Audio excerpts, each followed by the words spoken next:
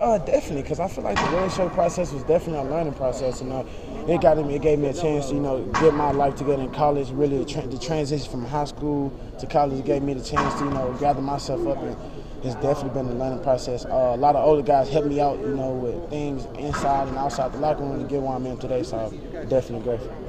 Corley says you're one of the fast guys. Are you faster than Corley, though?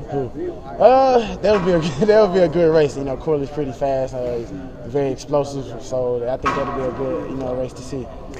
They've talked about wanting to get the ball in the perimeter. Obviously, you were here last year, so you knew the game plan. There are some unique wrinkles that have been put in this year. Definitely. What do you think of those? Because you're one of those guys in the perimeter.